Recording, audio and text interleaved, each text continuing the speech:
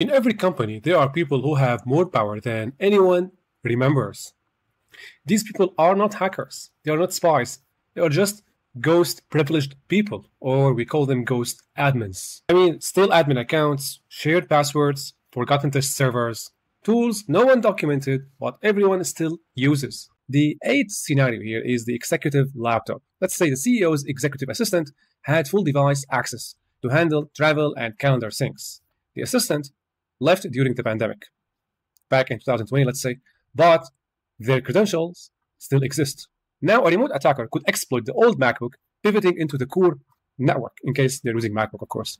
Now, here, when access leaves, you should just revoke it, not just hand over the laptop. So basically, what happened here is around 69 to 70 high-profile accounts were hacked and used to spread messages that promote Bitcoin scam. That's an example. We are giving back to our community. We support Bitcoin and believe you should too.